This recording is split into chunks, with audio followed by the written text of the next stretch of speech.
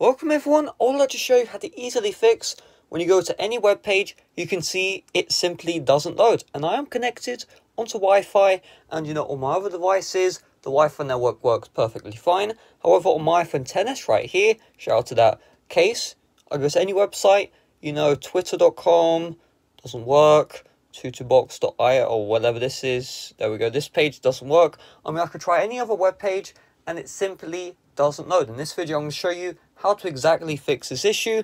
For the thumbnail, I'll just take a nice screenshot right here. So the reason why this happens is there are multiple reasons. Let's troubleshoot everything. So first things first, we're going to open up settings and we're going to go to the Wi-Fi settings. Then we're going to tap on the I.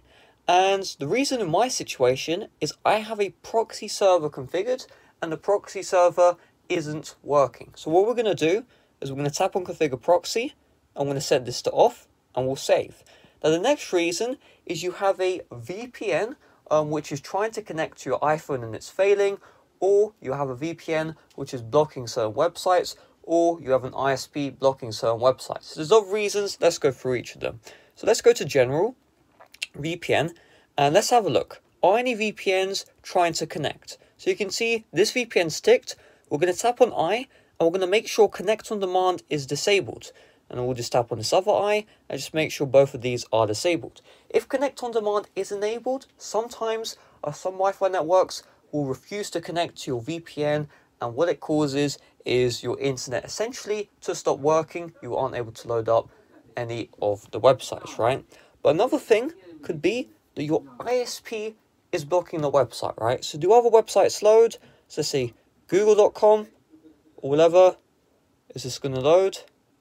Yeah, this loads. See, if Google loads, but you see Twitter doesn't load, then what this means is your ISP has blocked those websites. Now, if this is your mobile data or it's your personal network, there's probably something wrong here, so you probably want to call them up, see what's going on.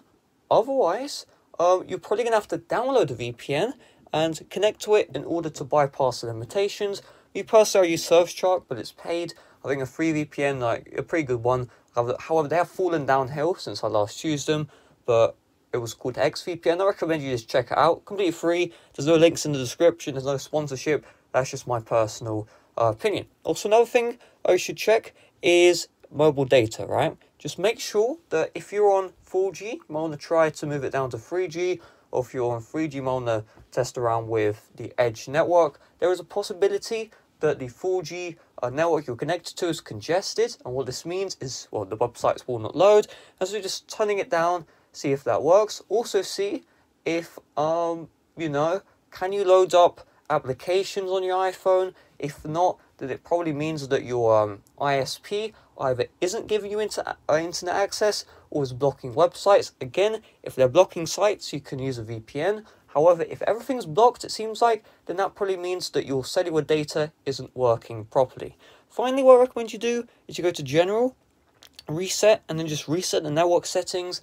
And hopefully, by doing that, it should refresh the connections and you should be good to go. However, what you need to do, if it doesn't work, check where's my internet coming from. Is it coming from your cellular network, or is it coming from your Wi-Fi?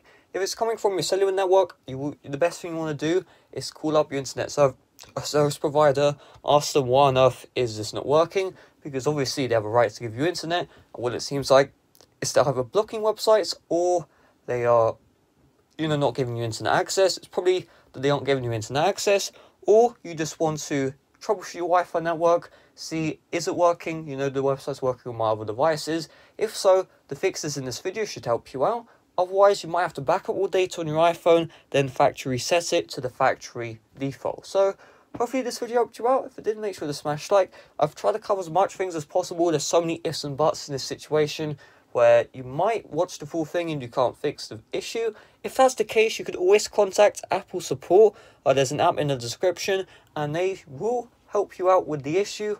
However, there's no promises. Well, no promises. They will fix the issue because it could be a faulty Wi-Fi card or faulty cellular thing, and they'll replace your phone for free if that's the case. And so hopefully this video helped you out. If you did, smash like. See you guys later. Bye bye.